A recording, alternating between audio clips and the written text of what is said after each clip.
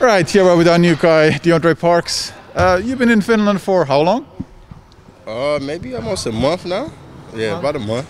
So, and how many games you played? None. Not one game. So you've been practicing a lot. Yeah, you could say that. A lot of up and down scrimmage and, you know, getting used to the guys pretty much. So tell the fans a bit about yourself. I mean, where you've been, what sort of player are you, and what are your strengths, and what you hope to bring to the team over here in Vilpas?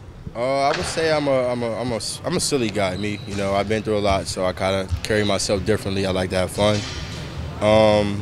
Type player I am, you know, I'm a leader.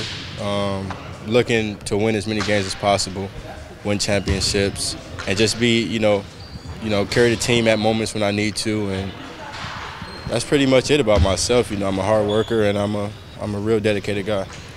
And what about, I mean, you came to Finland in November. I mean, some of the Americans find November in Finland rather taxing with the darkness, the rain. What about yourself?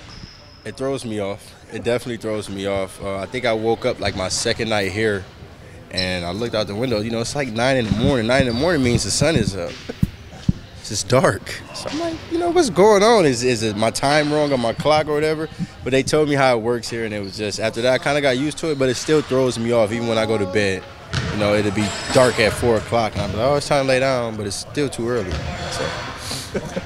And when the games eventually start, hopefully sometime soon, what are your thoughts when you first get to here and get the game jersey on and the ball goes up? I think that's what I'm more excited for, you know, just to finally play and get out there and battle with these guys, because we've been beating up on each other in practice the month I've been here. So I feel really bad for the next team we play.